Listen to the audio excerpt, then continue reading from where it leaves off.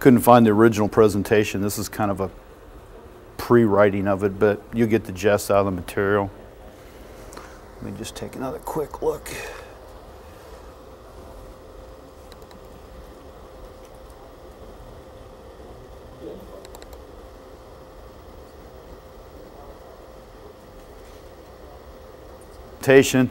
Kind of an ad hoc. This presentation was done at DEF CON 13, and I did it here about 3 or 4 weeks ago at Interzone.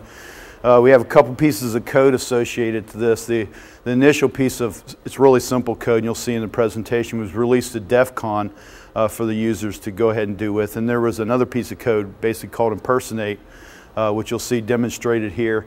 That was released at Interzone. We didn't release it at DEF CON. There was a little bit of uneasiness about doing that because of possibilities of that piece of code. But we finally gave up on that and went ahead and released it. I had such a backlash on people wanting it.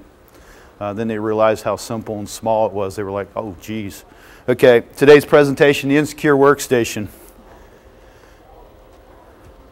The information provided in this presentation is for educational purposes only. I am no way responsible for any damage that is a result of the use or misuse provided in this presentation. There were originally 2 parts to this presentation. We're only going to do one. We're doing subverting Windows logon.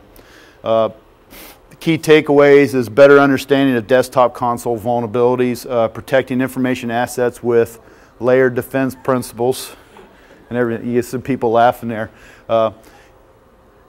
You typically see people say defense in-depth principles. Well, what I'm trying to do is get everyone to throw that term out and start using layered defense, and that's because I own the site layereddefense.com, and I figure push come to shove, I can at least sell the site for a couple grand down the road. And subverting desktop security for fun and entertainment. Let's skip over to help APIs. And this was a project we were working on. Basically, hey, you get a Windows logon prompt that comes up. Is there any ways for an attacker to subvert that?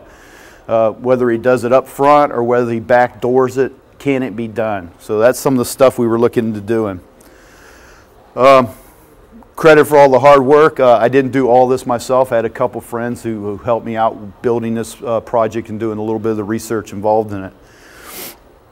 3 rules that drove this research. I like things that are extremely simple. I don't like complex attacks and hacks. It needs to fit into my pocket, if not my head. It's something you have to be able to carry in simply in your head or on a USB stick or on a small CD. That's the type of attack I like. And you must be able to protect against it. I want the people that I'm showing this stuff to can go back to their organization and go, hey, look at this. Wow. What are we doing to protect against this type of stuff? And have some simple things that they can do to actually reduce the risk within their environment. Why, what, why, where, when, how. Basically, can Windows logon be subverted? Yes, and it's really simple. Now, why do we do this? Was it curiosity just because it's there? No, we're actually trying to create a learning experience that people can take back and actually better secure their environments when they have a true understanding of the risk and threats that are involved in some desktop security. Things that can be done. It works against XP, Windows 2003. Bob is back on the job. What that basically means is in a presentation I did at DEF CON 12, I introduced this hacker character, Bob, who basically would subvert security within his organization. Well, Bob's going to get kind of promoted in the story here, so you'll get to see that. How this attack takes place, well, there's 2 main pieces of it. There's a methodology, the attack process. So basically, we've taken some simple programmatic programs, in themselves mean nothing, built a methodology around this to deploy these, to handle these, and put them in the right place, that we could subvert Windows logon and do some other nasty things. So we're going to start out. Exploit part 1, Utility Manager. I don't know if everyone's familiar with Utility Manager.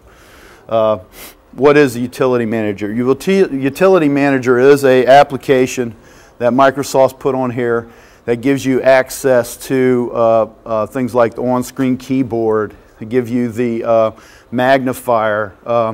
and the audio part that reads the text stuff that you click on. It's usually tools that have been put on here for people that have certain handicaps.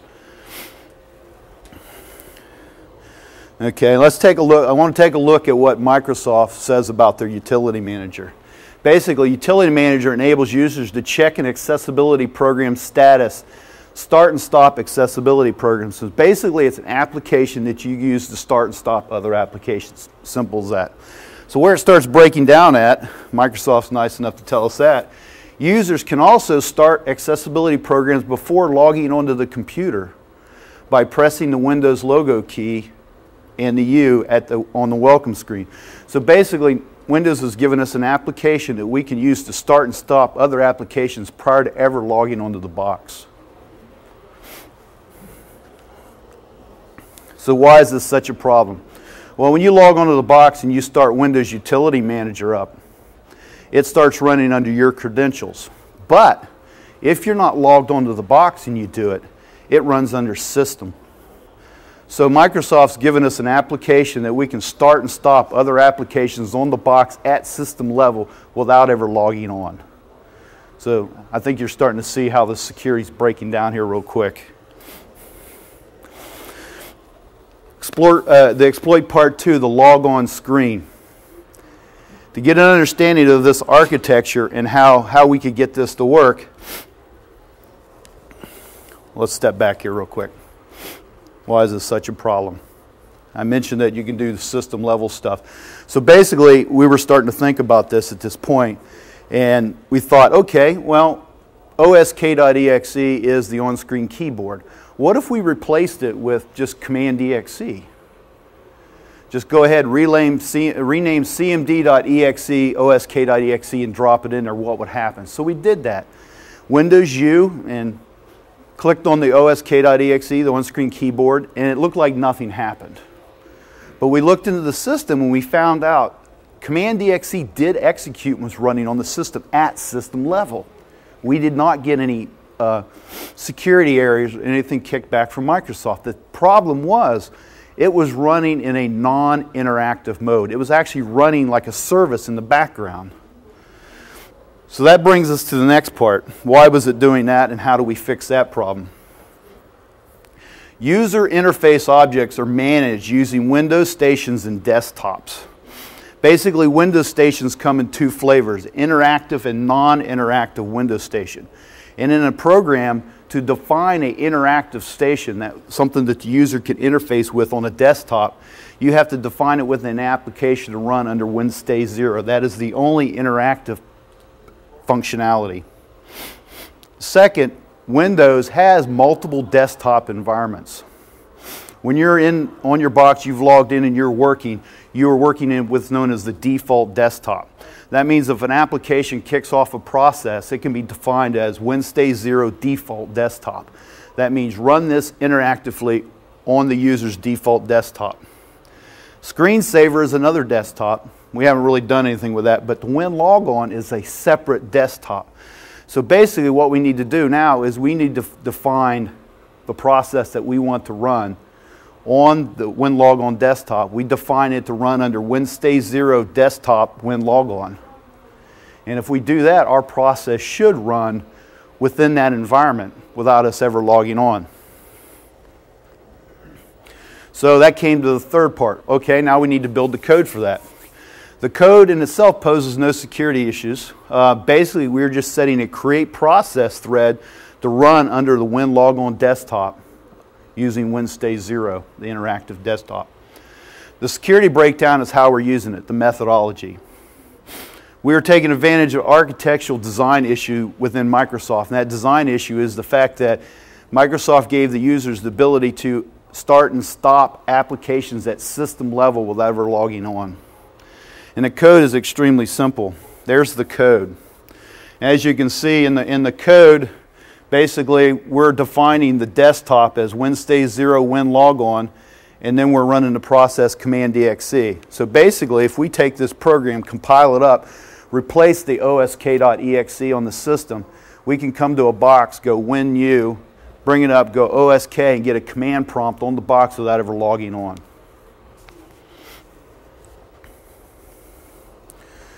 So come to the final part of this. How do we get the code on the box, the delivery method? Now we looked at several different methods. If you have admin access, you can replace the OSK. There's ways of doing it. Hey, you're already admin access, who really cares at this point?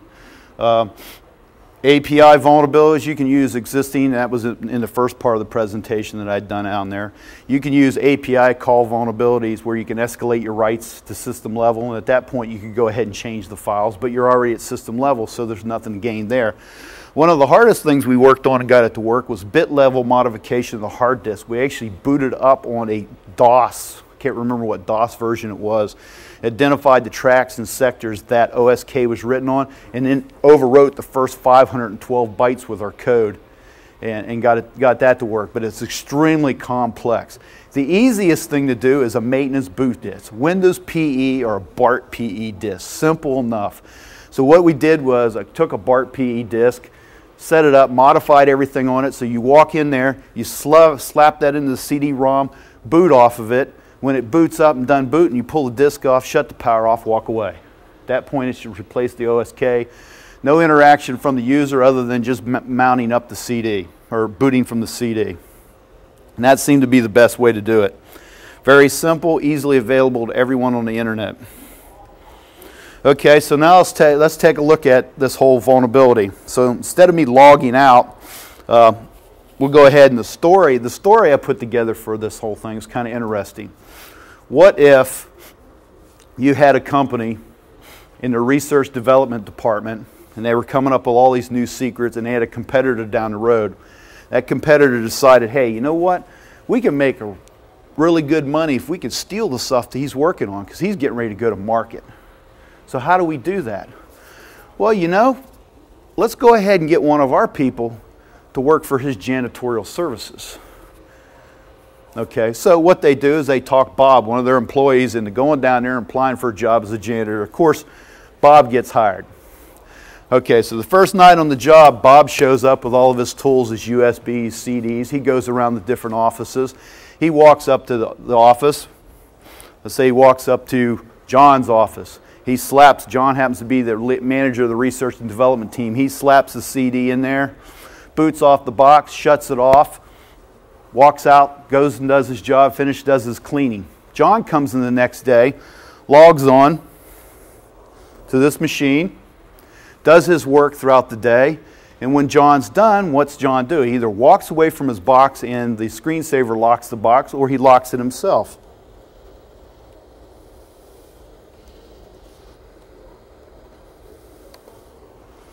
So here we are. John's walked out, he's gone out of the office for the day. In comes Bob. Bob walks up to this machine, he knows what he's done. Windows U key, he brings up the utility manager. On-screen keyboard is running. Starts it up, boom, he has a command prompt without ever logging into the machine.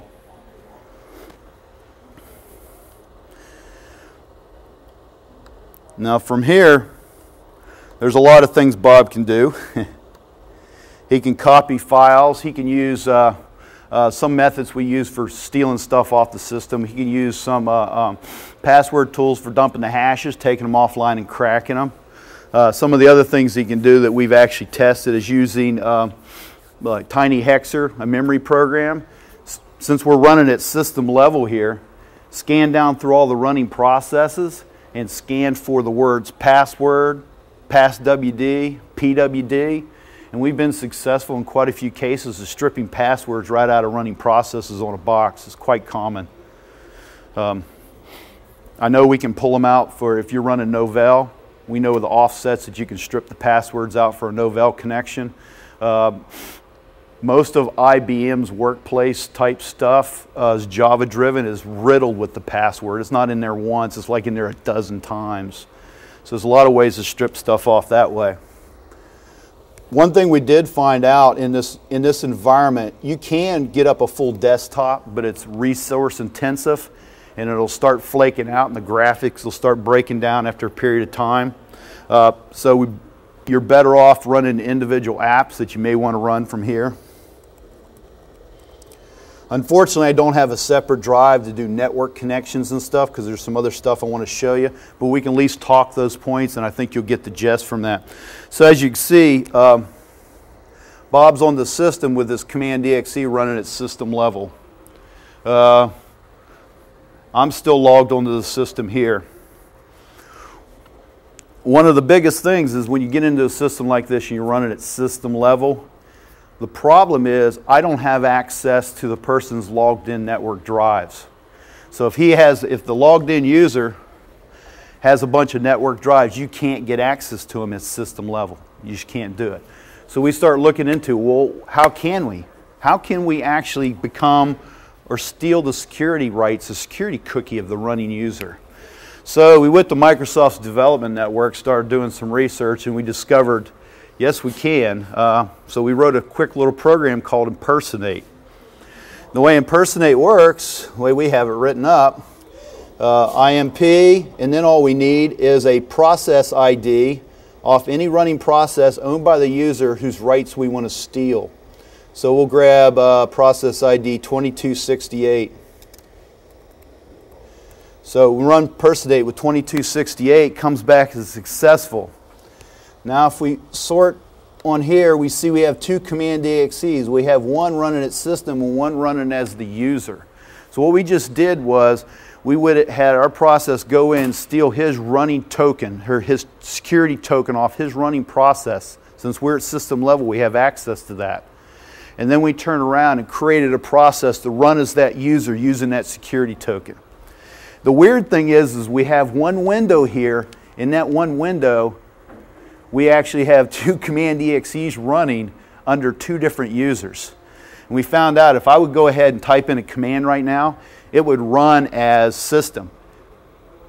And the screen would still look like it's the same one, but if I type in another command, it would run as the user's token we stole. So we found out the best way to handle that is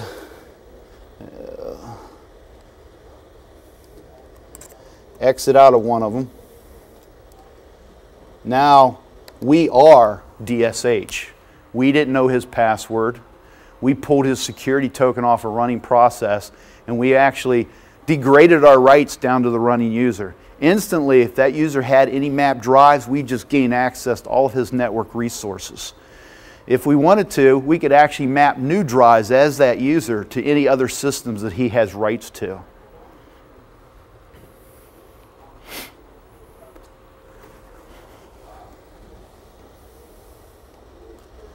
Just a couple quick things. Now we got that back up again.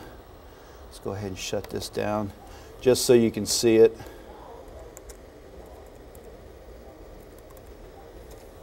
We won't leave it up long, but there's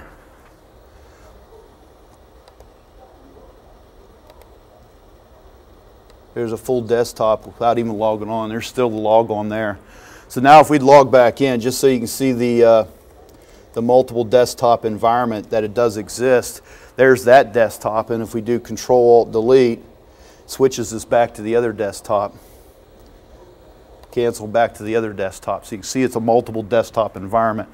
One, we've gained access but bypassing the WinLogon desktop, we've got access. Now we can also impersonate any running users that are logged onto that system by stealing their security token and grabbing access to any of their network resources.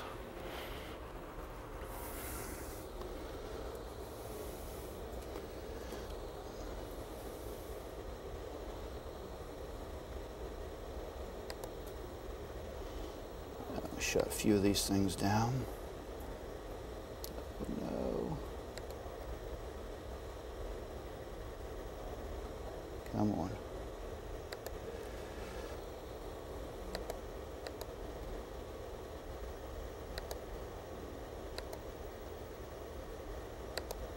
Get rid of that desktop.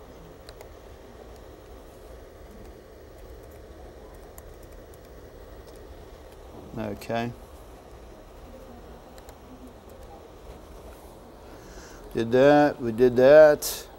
Okay, now what kind of questions does this whole demonstration pose? Basic protection. How do you protect my system from these type of exploits? You may be able to do it with group policies. And I say maybe because if you'd seen my presentation at DEF CON 12, it was completely on subverting Windows group policies. So those only work so well. You can remove or disable utility manager. If the user knows that's been done, the attacker knows that can be done, he can easily put that back on there with a BART PE disk, so that's not a problem. Big one, disable boot CD-ROM, lock the BIOS, disable booting from a USB devices. That actually would hurt this really quickly. It would slow him down. You'd have to find a whole new methodology. You can run host IDS on a server if you're trying to protect the server, because typically what this thing does, it puts two files on it. It puts the IMP within the System32 directory. It replaces the osk.exe. So typically a good host-based IDS on a server will protect you. Also, this attack works, at least the OSK part, works against remote desktop. So if you put this onto a box, you can go in with remote desktop and get a command prompt up and if you go against the server, you don't have limitations with Explorer. You can bring up the full desktop without running out any resources. So you could basically do this to a server or anything that has remote desktop, remote into this box, Windows U, get a command prompt up, launch Explorer, have a full desktop that you can do anything you want with for a certain period of time. Because you've never actually logged in with remote desktop, it will time out and shut down the screen. No, they'll never know you're on there, and nothing's ever logged because you never log onto the machine. That's one of the things we notice. It's like, hey, typically you have a log on. It shows the person logging on within the logs. You've never logged on. There's nothing in the logs. Now, if you turn on logging with enough intensity, you'd probably catch maybe applications starting and stopping if you have that capability. But it's going to be starting and stopping by system. The impersonation we have not written to work with remote desktop. There's some different issues with a remote desktop console versus a standard console. This code could easily be rewritten. The impersonation can. I think if we define in the create process as user the function to create a console, because by that we're just accepting the default console, but remote desktop, if you set the create process as user and set the console to open up, a new console to be created, you'd probably get it to work. So how do you prevent backdoors by, an example, employees? I mean, you start out with policies. Obviously, you want to set policies within your environment to protect yourself. Separation of duties. And when I say separation of duties, you think about this. If you had an employee who wanted to backdoor every machine in the corporation, how would he do it? I don't know. Where do you store your base images at? What if it happens to be the guy that does the base images? Do you have any checks and balances there? I mean, some organizations, they have one guy. He builds the base images. No one ever else looks at them. He builds them and they deploy them. So what if he built them and deployed osk.exe hack in there? What if he deployed some other kind of backdoor? These are things you need to talk about. Separation of duties is checks and balances. This person decides this is what we're going to do for a base image. This person verifies it. You have some kind of testing done to this thing prior to being deployed. And you also store those in a secure place. If you store a standard base image on the network somewhere where everyone can get access to, who's going to stop someone from replacing that with some kind of rooted code base image? Application system verification testing before deployment, obviously in reference to separation duties and the base images that you deploy in your organization. How do you prevent non-employees access? Let's think about this. Who is the maintenance man? And what do you really know about the night janitor? I mean, every place has to be clean. Do you ever see them cleaning during the day? No, they do it in the middle of the night when there's no one there. They have access to every room except for maybe your data center. So technically, they can own your network and you'll never know it and you can't stop them.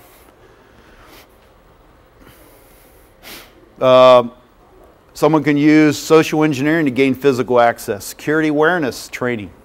Keep people from just waltzing into your building.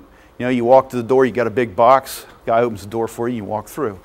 It's easy to get into most organizations. So how do you protect against things? Contractual agreements with contractors and outsourcers, whether it's janitorial or application development. We're really quick for building into our contractual agreements protections for the organization for developers. Do we do that for janitors? Do we do background investigations for janitors?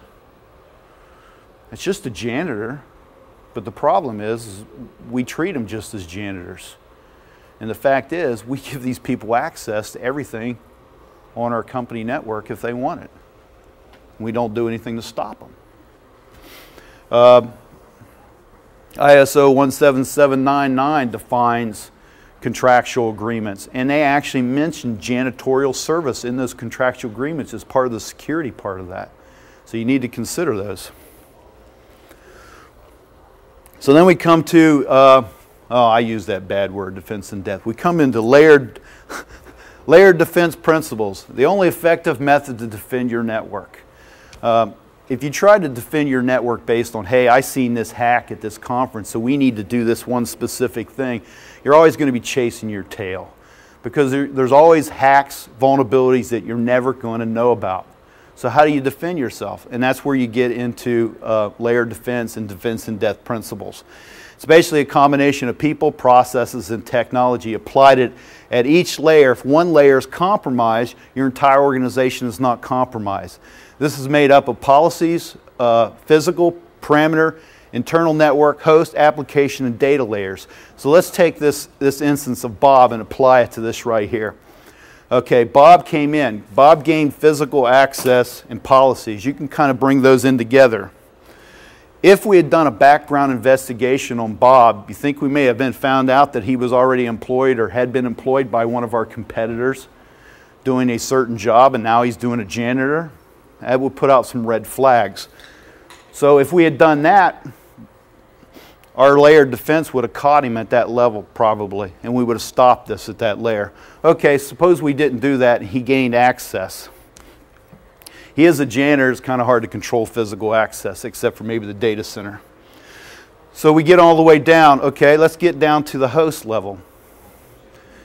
If we had on the boxes set it up so that somebody walking up the box could not boot from a floppy, USB, or CD-ROM, instantly we would have stopped Bob there. That's another layer we could have caught him at and stopped him. So then we get down to the data layer. This is a research and development firm. All of their key technical stuff is probably stored on the network somewhere. If Bob could get to that data by getting into this thing, impersonating John, grabbing his security token, getting his network resources, and downloading all that stuff, we failed there because we could have prevented that. If this is the corporate secrets, why don't we have two-factor authentication set up on that? Not just encryption, but two-factor authentication. Those research and development people, that's the core of that corporation. You should protect that. That is the jewels of that organization. And the way you do it is you classify that data as a secret data, corporate secret. Require encryption and two-factor authentication. Bob may have been able to get to the data. It would have been he would have never got to the data because he would require two-factor authentication, and the data would have been encrypted. So you could have caught him there. So basically, unknowing most of the threats that may exist coming at you, if you look at these 7 layers here and apply simple security methodologies around those layers, you could stop these type of attacks from internal and external. Specifically this one, you could have stopped him at policy, the physical layer, the data layer.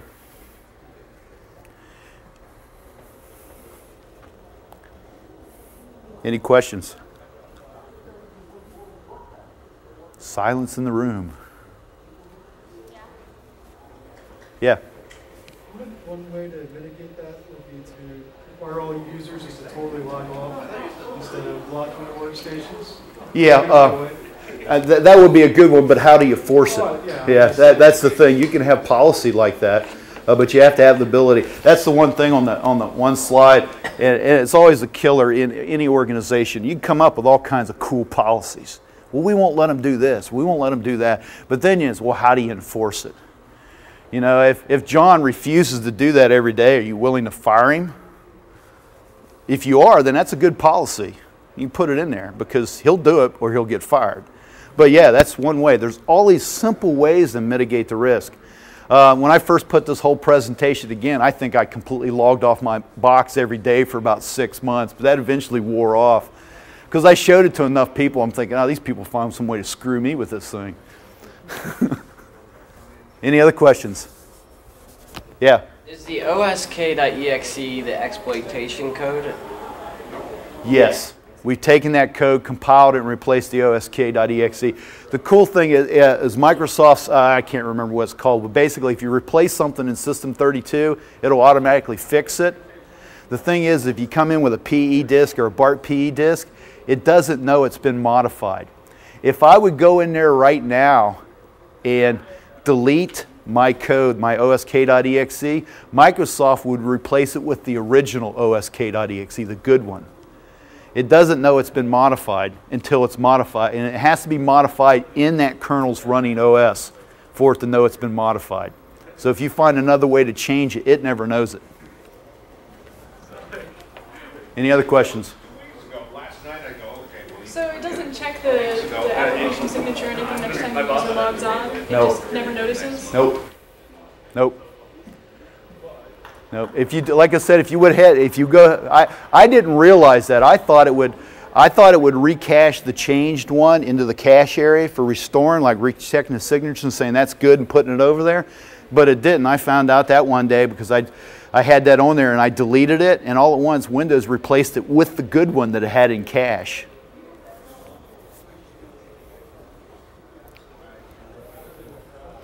Well, I have the code available. There's my email address, and I have some business cards if you want it.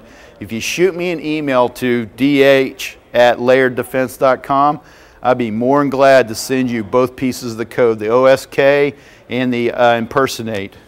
And then you can do anything you want with it. The only thing I ask is if you come out with any cool things to do with it, or you modify it, that you shoot a copy back to me. Tell me what you did.